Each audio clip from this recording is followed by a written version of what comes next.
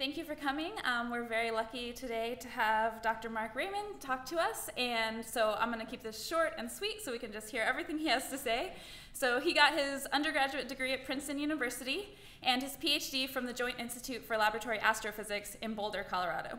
After that, he went to JPL in 1986, where he has dedicated his life to space science and space exploration. He did so well there that they gave him 2 of the top awards at JPL, the Exceptional Technical Excellence Award and the Exceptional Leadership Award. And I think he even has an asteroid named after him. I don't know, I'm gonna ask about this at dinner. So now he's gonna talk to us about the Dawn mission. So without further ado, let's just give him a very warm welcome and hear what he has to say.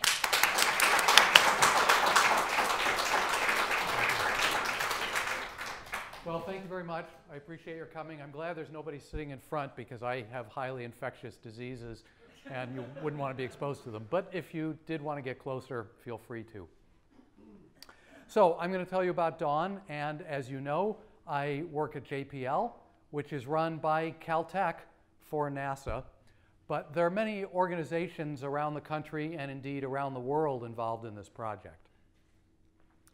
Now, before I start telling you about Dawn, I want to give you a little bit of background. I want to give you a little bit of background of what astronomers knew about the solar system a couple of hundred years ago. So here's a sort of conventional view of the solar system, looking down on it with the sun in the center, the orbits of the inner planets. Here's Earth, Mars, Jupiter, Saturn, and Uranus. And this is what astronomers knew about the contents of the solar system in 1800, apart from an occasional comet and some moons. And in fact, this was a pretty modern view of the solar system because Uranus had only been discovered in 1781. So this same picture could not have been drawn 20 years earlier. So this was a modern scientific view. Of course, the planets from Mercury to Saturn were known even, of course, to ancient astronomers. Well, then along came these 2 fellows, Giuseppe Piazzi and Heinrich Wilhelm Olbers, who at the beginning of the 19th century discovered new bodies. In 1801, Piazzi discovered one, and the one I want to tell you about, Olbers discovered in 1807. These were new additions to the solar system family orbiting the sun between Mars and Jupiter. And I'm going to show you high-resolution photographs of the objects these fellows discovered. They're here. This is Ceres, the Roman goddess of agriculture and grain, and Vesta, the goddess of hearth, home, and family.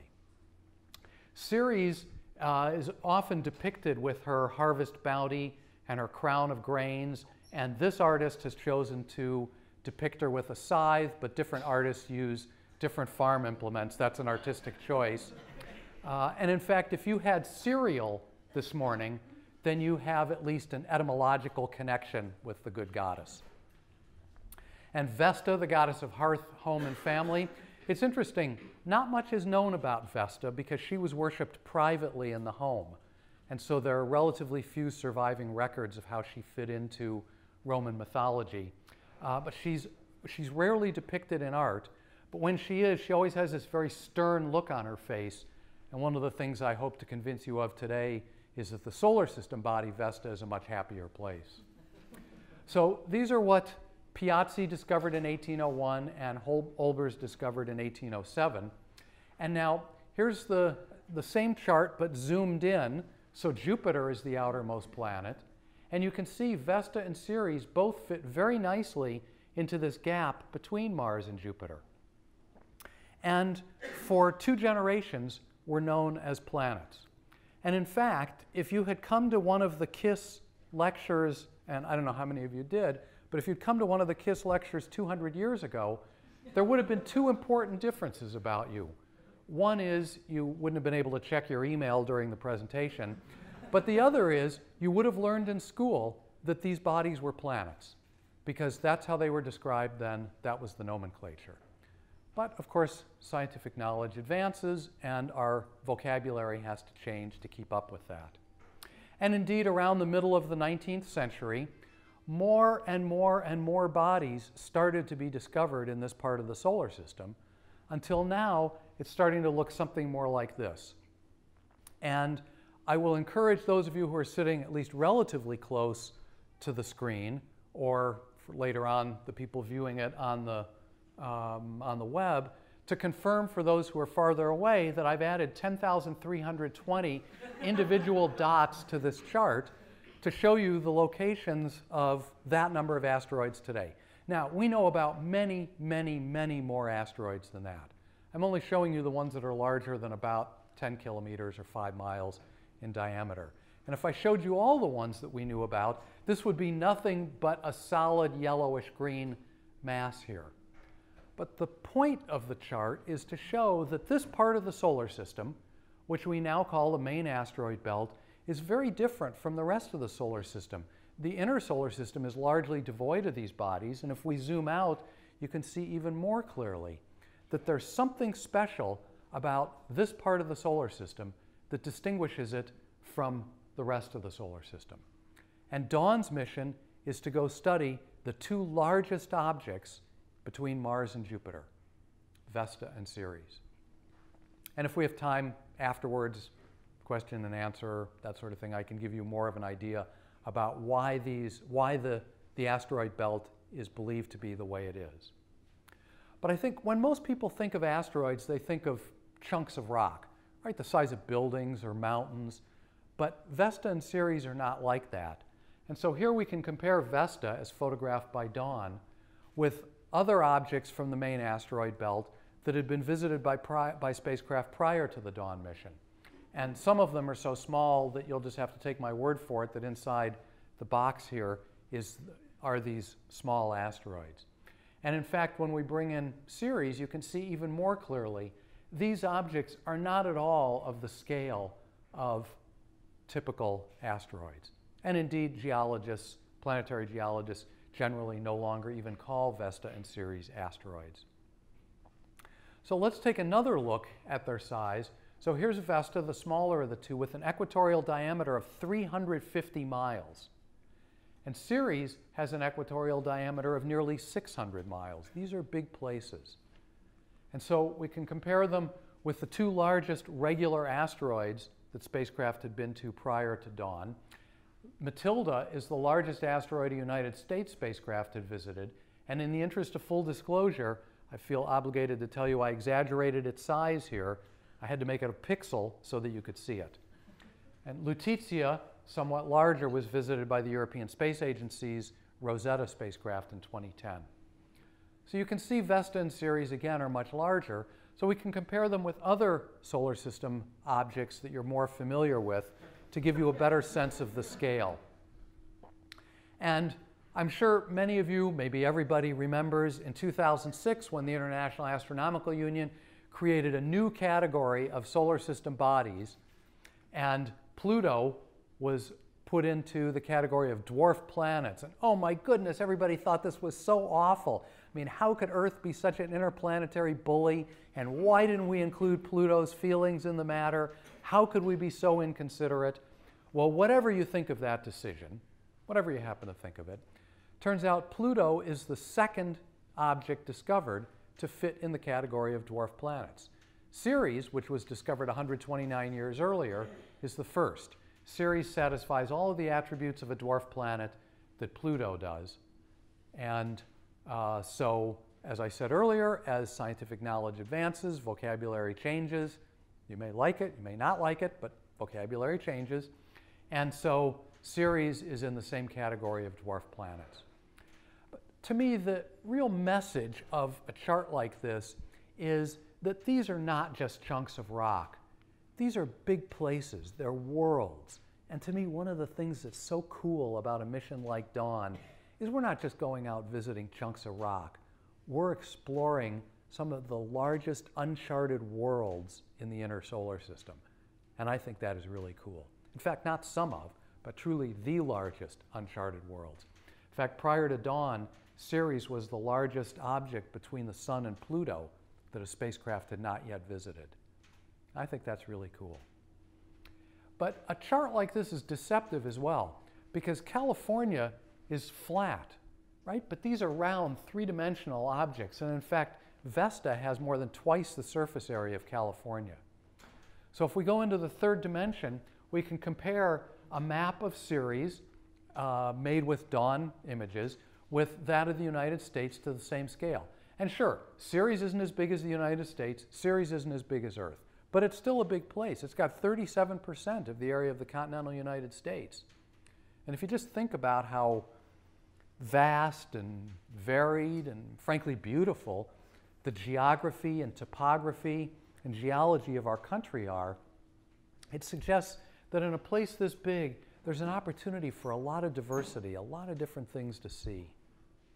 I should also point out, just again, full disclosure, obviously these are not the colors of the country that you would see with your naked eye.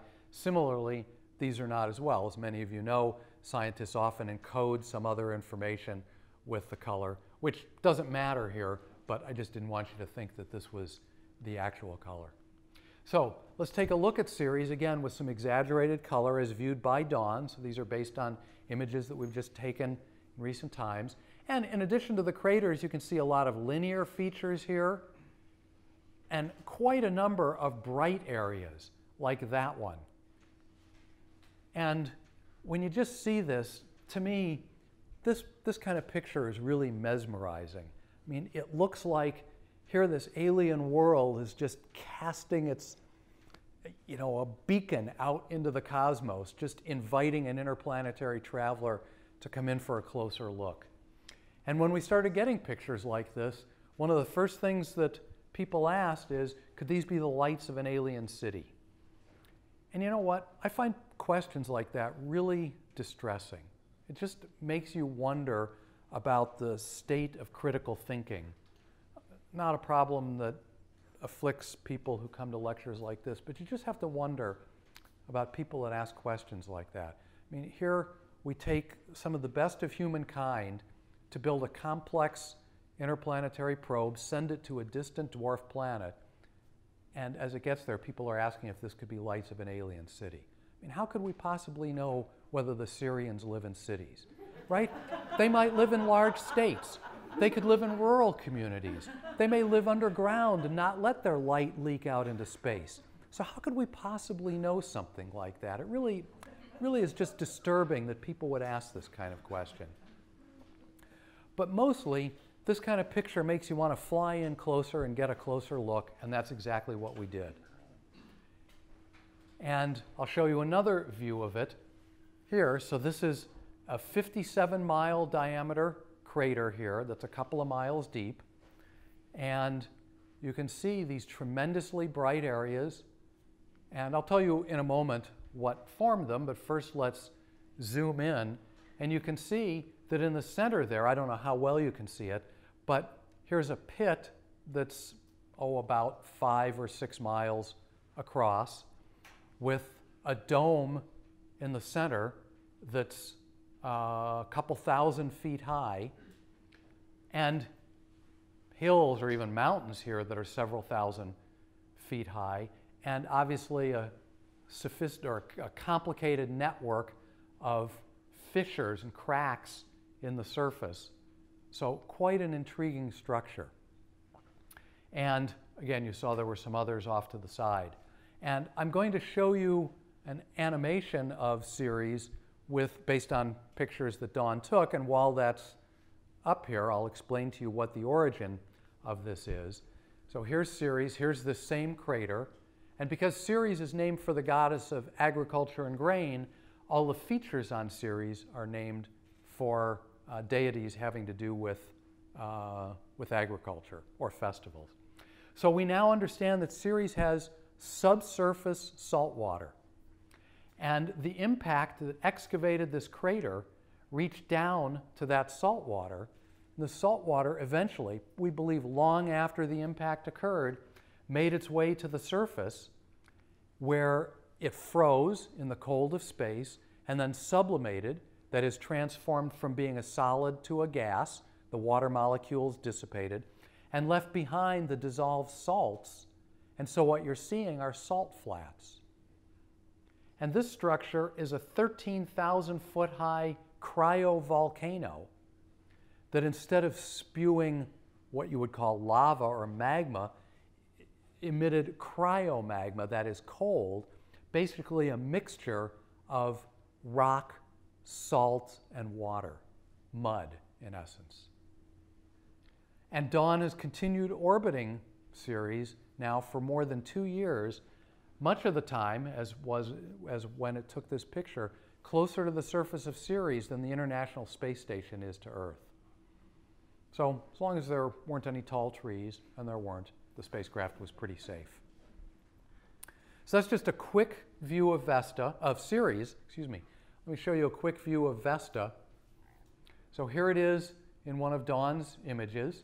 And when we were approaching, one of the first things we observed was this triplet of craters called the Snowman, for obvious reasons. And Vesta, I told you, is 350 miles in diameter at the equator, but down here is a crater more than 300 miles in diameter. It's a huge fraction of the diameter of Vesta itself, with a mountain that rises to 2.5 times the height of Mount Everest on Earth. So your planet doesn't have topography at all like this. And I'm going to show you some more in a moment, but I just want to draw your attention to one other thing right now, which is a network of canyons here, and we'll see those again in a second. So we've already taken about 90,000 pictures of Ceres, and we took more than 30,000 pictures of Vesta. I wanted to show all of them to you, but Michelle wouldn't allocate me enough time today. So just as with the animation of Ceres, here's an animation of Vesta based on Dawn's images. And one of the first things you notice is the northern hemisphere is much more densely cratered than the southern hemisphere. Why? Because the impact that excavated that big crater at the near the South Pole sprayed out so much material it resurfaced the southern hemisphere and erased all of the craters that had been there before. And here you can see these canyons near the equator. There are more than 90 of them, some larger than the Grand Canyon. Those are from the impact at the South Pole that sent its energy into Vesta. Here's part of the crater wall. The energy reverberated inside this huge body and broke up the ground hundreds of miles away from the impact site. So here again is the the wall of the crater, and the crater walls rise to 3 times the height of Mount Everest. Here's the mountain in the center. It's 110 miles across at the base. And I think this is really an extraordinary place.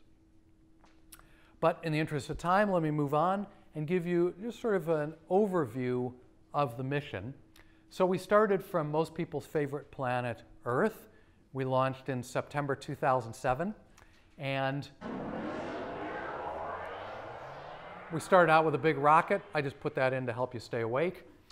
And on our way out to the asteroid belt, we flew by Mars and robbed Mars of some of its orbital energy around the sun in order to help fling the spacecraft even farther.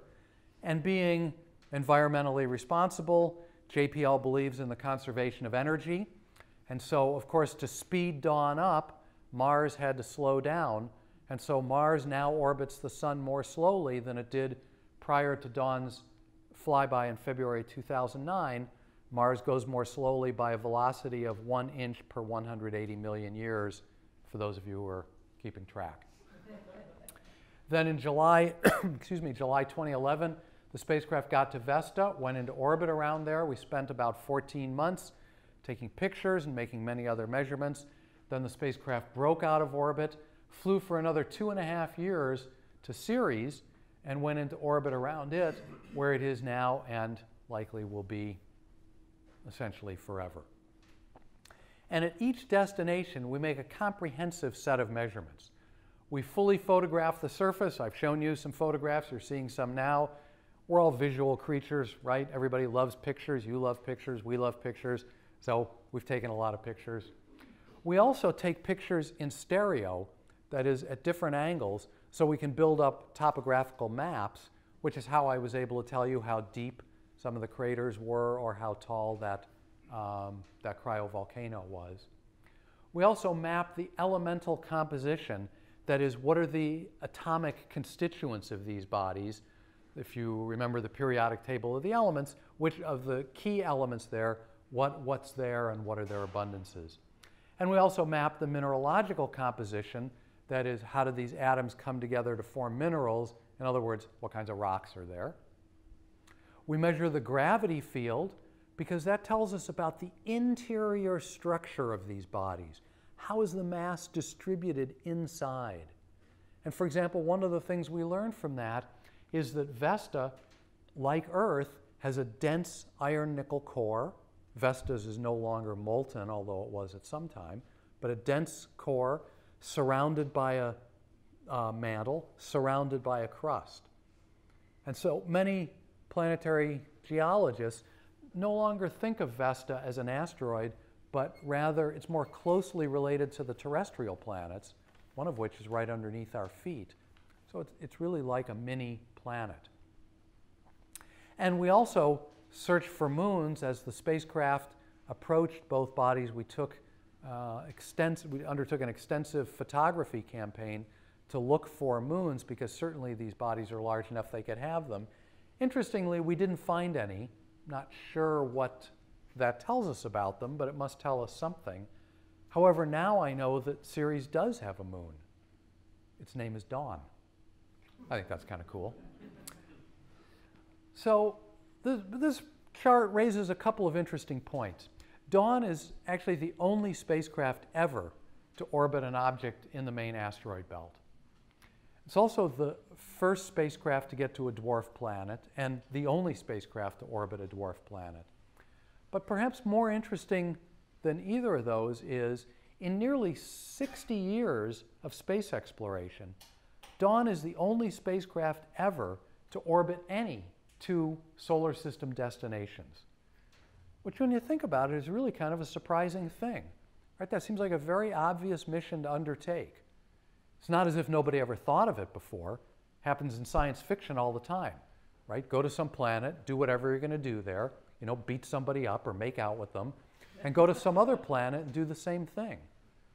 And it seems like the kind of mission scientists would want to undertake. Go someplace, study it in great detail, not just in a brief flyby, but for an extended period of time, and then depart, go elsewhere, and study it. And yet, this had never even been tried prior to the Dawn mission. And the reason is because until recently, engineers were confronted with a problem. They were confronted with the same problem as this fellow. That is, they were just trying to do something that was beyond their technological capability. It turns out a mission to go to a distant solar system destination, go into orbit, maneuver in orbit, then break out of orbit and fly somewhere else in the solar system and go into orbit around it is far, far, far beyond the capability of conventional chemical propulsion. And so a number of years ago, some colleagues and I got together at JPL and asked the question, how can we travel around the solar system more easily and less expensively? And our answer to that was ion propulsion. Excuse me. Now, if you're like me, and I can already tell some of you are, the first time you ever even heard of ion propulsion was in science fiction. And I'm sure you recognize the Star Wars TIE fighter that Darth Vader and the evil Empire used to fight Luke Skywalker and the members of the Rebel Alliance. And in the Star Wars universe, the TIE fighter, TIE, stood for Twin Ion Engine, because this was one of the most futuristic, coolest, advanced technologies that George Lucas could think of. Excuse me.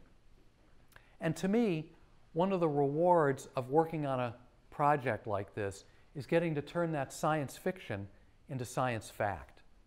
So here's an artist's concept of Dawn using its ion engine just a little more than 2 years ago as it was maneuvering into orbit around dwarf planet Ceres. That, to me, using an ion engine to go into orbit around a dwarf planet is right out of science fiction. And here's a photograph of an ion engine operating in a vacuum chamber at JPL, where I work, and some others do here as well. And you can see it really does produce this cool blue glow like in science fiction movies. And the reason for that is because the ion engine uses the propellant xenon, which is like helium or neon, but heavier.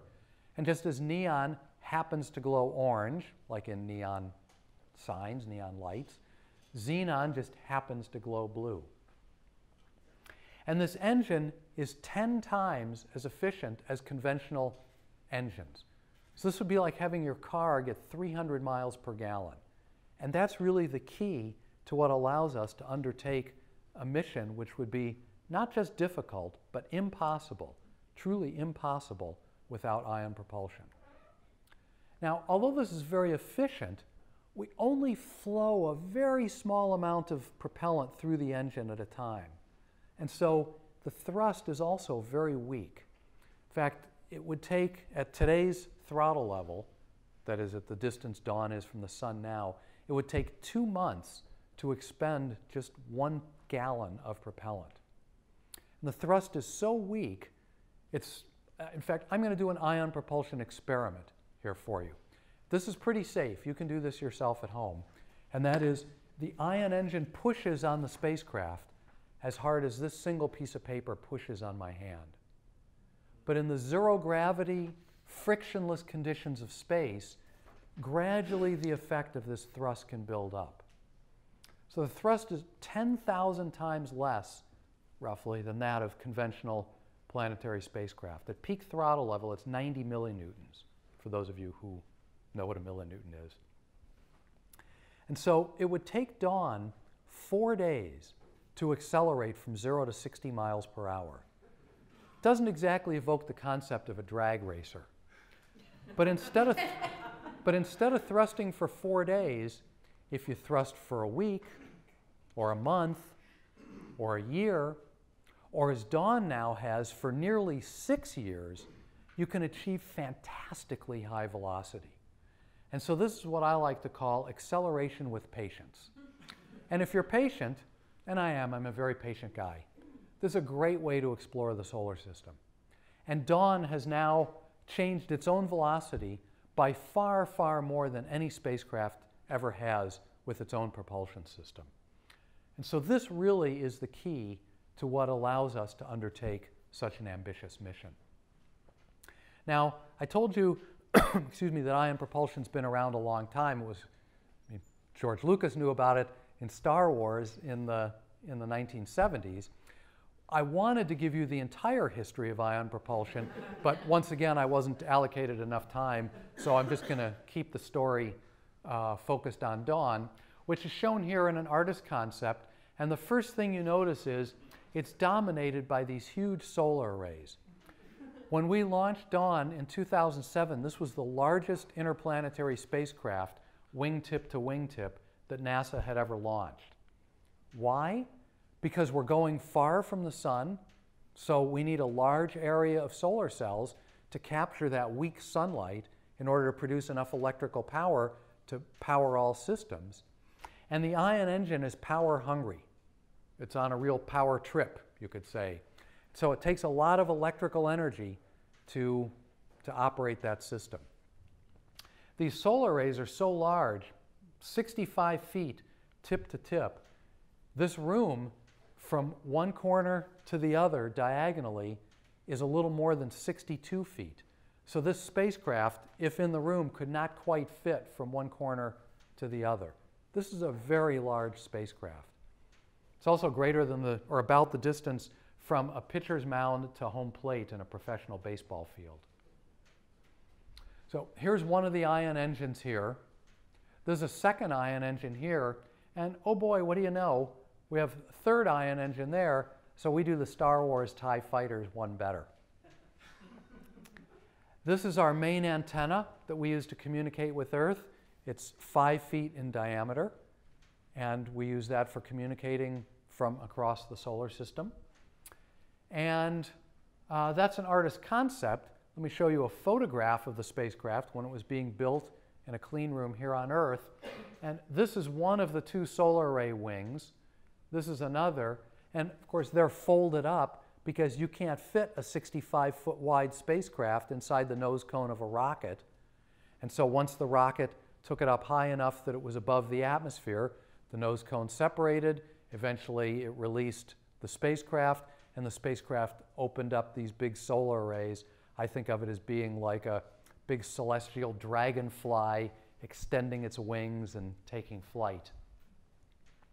Here are some of the sensors that we've used for studying Vesta and Ceres. There's a pair of cameras here. For those of you who are interested, this is a visible and infrared mapping spectrometer. There's a gamma ray spectrometer and a neutron spectrometer elsewhere on the spacecraft that you can't see here. This is one of the ion engines. This 1-foot diameter metal grid here has 15,000 little holes in it through which we shoot the xenon ions. We shoot them out at velocities up to 90,000 miles per hour. And because they go out so fast, they give a relatively large push back on the spacecraft, and that's what makes this so efficient.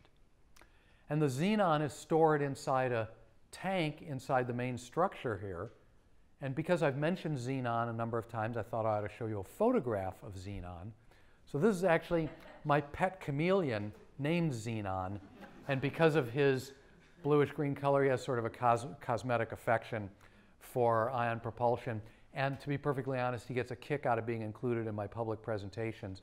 So when I go home tonight and tell him a bunch of people at Caltech got to see a picture of him, he's going to think that was really cool.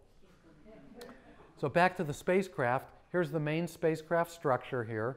This is the 5-foot diameter antenna. Here are some more of the sensors on top. This is Tom. And this is one of the 2 solar array wings. At 27 feet, each wing is the width of a singles tennis court. Each wing is wider than this room. I think that's pretty amazing. And I don't know about you, but I think spacecraft are neat things to look at. I think they're neat. They're cool, right? I think they're cool. But to me, cooler than what spacecraft look like is what spacecraft do. And so I'd like to spend a few moments talking about what spacecraft do. Because we use spacecraft like this to go far from home. This, of course, is home. And to the accuracy I can do PowerPoint, this is low Earth orbit. It's space, but it's not very far away.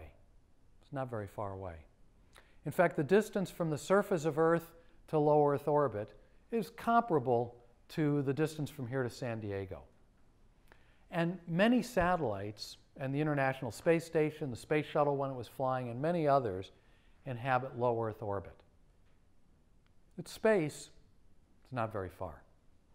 So let's zoom out and introduce what's called geosynchronous orbit. Now, in geosynchronous orbit, I know many of you know this, but for the rest of us, it's probably worth a reminder. In geosynchronous orbit, a spacecraft takes 24 hours to go around Earth once.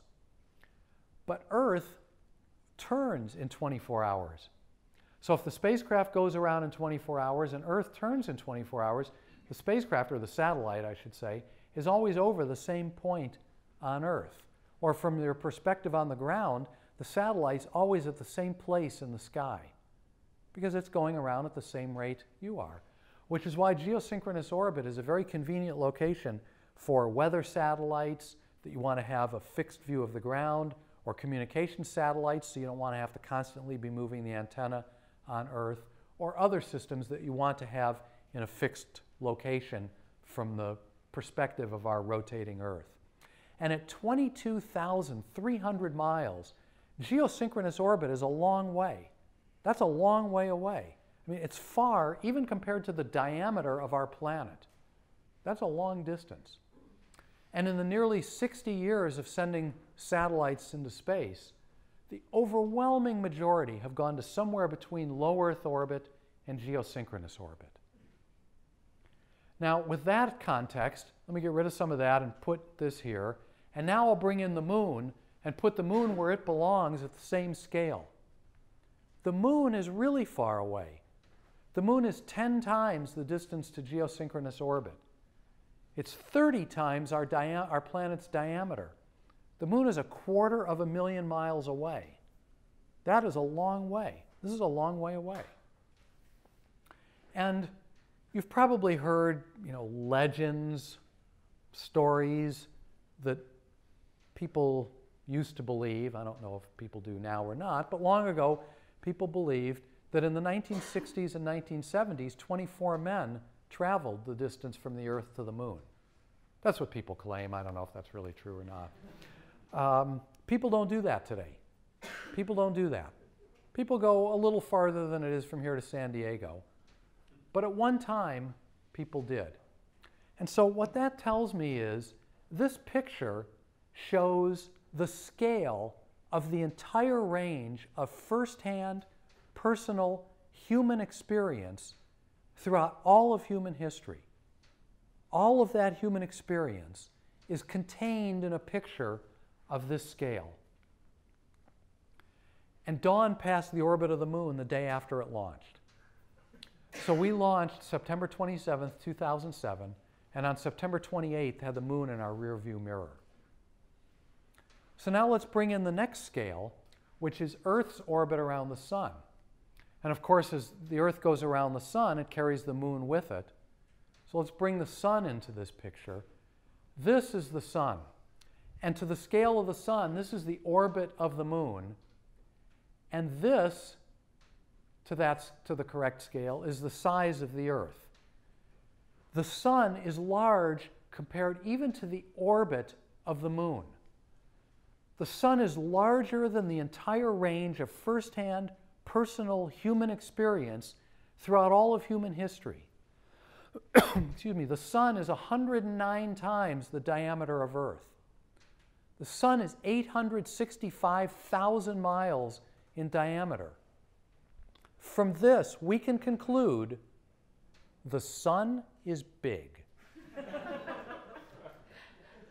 Okay, so now with this understanding, let's get rid of some of that stuff, and I'm going to put the sun down in this corner, and to the same scale, here's the orbit of the Earth. I'm magnifying it briefly. The blue is the orbit of the moon. Earth itself is much, much too small to be seen here. So that blue dot is the orbit of the moon. There's the sun. And Dawn was as far away as the sun in 2010. And last year, it was 4 times as far as the sun. More than 1,500 times as far from Earth as the moon is. Well in excess of 1 million times farther than the International Space Station. And this, to me, is really incredible. And corny as it sounds, and that's okay, I know this does sound corny, but it's also true, that on missions I've worked on, including Dawn, when the spacecraft is passed on the far side of the sun, I've actually gone outside and put my thumb up and blocked out the sun and thought, gosh, we have a spacecraft on the far side of the sun. This is the same sun that's shone down on our planet for 4.5 billion years. And this is the same sun that's the source of virtually all of the energy our planet has ever had and will ever have. This is the same sun that so dominated human thought in art, literature, culture, philosophy, science, mythology, and religion throughout all of human history. And this is the same sun that's 1/3 of a million times the mass of our planet and is the gravitational master of the solar system. This is the same sun that's our signpost in the Milky Way galaxy. And yet we can send spacecraft to the far side of the sun. And when I say we, I don't mean me. I don't mean the Dawn team. I don't mean everybody at JPL. I don't even mean the entirety of the engineering and science community. I mean, to me, these are missions of humankind. Excuse me, and to me, everybody can participate in a mission like this.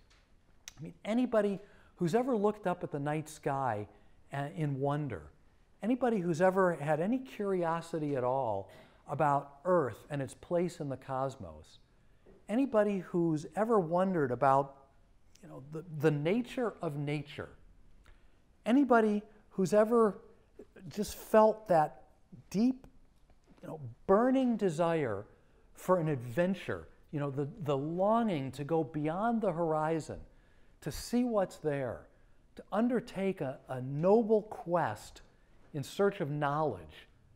Anybody who's ever felt that kind of thing participates in a mission like this. And to me, that's really what's neat about this. Because in my view, Dawn and the other interplanetary missions that we conduct truly are missions of humankind. And that's what I think is most special about missions like this. And that raises the question then, how do we do this? Well, we start by putting the spacecraft on top of a huge bomb and hoping that it doesn't blow up. And you know that these launches can often produce quite beautiful explosions, and maybe you see debris raining down on cars, setting things on fire and that sort of thing. And they can be quite beautiful, but that's not how you want your mission to go. So we launched Dawn from Cape Canaveral. In fact, we launched it at dawn. Here's the sun rising in the background. And we had a very pretty launch, but not the bad kind of pretty. And so then here's once we got in space, here's the trajectory. Again, with the conventional view, the sun in the center. This is the orbit of Earth. And as we're flying along, when we're mostly thrusting with the ion engine is where it's this nice xenon chameleon blue, and where it's dark is where we're coasting. So we launched the spacecraft and started out coasting for a while as we're checking out spacecraft subsystems. And then we did some tests with the ion propulsion system and some other tests. And then we got into a pretty regular routine of thrusting most of the time. Then we had a 7-month-long coast period during which we flew by Mars and slowed Mars down. And then resumed ion thrusting. As you can see, we're gradually spiraling farther and farther away from the sun until we got to Vesta in 2011. Went into orbit around it, accompanied Vesta in its orbit around the sun for almost 14 months. Then we broke out of orbit and undertook this 2.5-year flight further through the main asteroid belt to go into orbit around Ceres, and that's where the spacecraft is now. And in fact, we can zoom in and see that this is where Dawn is today on September 11th, 2017, and that's where Ceres is as well, because on the scale of the solar system, they're at the same place. But we can also zoom in and see where Vesta is today, and that's where it is. And in fact, Dawn is right now, the distance between Dawn and Vesta is nearly 3 times the distance between the Earth and the Sun, which I think is pretty cool, because the spacecraft used to live at Vesta. And I mean, it really shows this is an interplanetary spaceship. And as long as I've mentioned Earth and the Sun, we can zoom in on Earth and see where Earth is. And oh boy, what do you know? That's actually where we are right now. There's Beckman if you're trying to orient yourself. Now, to me, when you look at a picture like this, it's flat and it's static. And it's easy to forget that everything's in motion. To me, the solar system has this big, beautiful, complex choreography. And so I want to show you an animation of how all this works. But it's going to take us a moment to get ourselves oriented. So we're starting with the alignment of the planets in March 2007. So here, and we launch in September. This is going to give you a few seconds to kind of synchronize before you actually see departure from Earth. So here's the sun, blue for the orbit of Earth, red for the orbit of Mars. This is the orbit of Vesta, and this is the orbit of Ceres. And what we'll see is that Vesta is going to go around the sun 1 full time before Dawn even gets there. Ceres is going to go around almost twice. So here we go, September 2007. The spacecraft leaves Earth, fires up the ion engine. It's aiming for a flyby of Mars and ultimately Vesta. Here is the gravity boost from Mars. Lights up the ion engine again. Vesta's here, but it's not going to get there until Vesta's down here. This is Ceres, which has still 1 full revolution before we'll even get to it. But sure enough, in mid-2011, the spacecraft goes into orbit around Vesta, accompanies it again for 14 months. Then in September 2012, fires up the ion engine. It looks like it's close to Ceres. It actually isn't as close as it looks here. But it's 2.5 years and 900 million miles of interplanetary travel to go from Vesta to Ceres. But sure enough, in early 2015, it gets there, goes into orbit around it, and that's where it is now. That's where it will be. So that's just a quick overview of the Dawn mission. We're very busy. There's lots of things going on all the time. I'm not going to bore you with every imaginable detail. Instead, I will just thank you very much for your attention. I appreciate your letting me tell you about the Dawn mission. So thank you.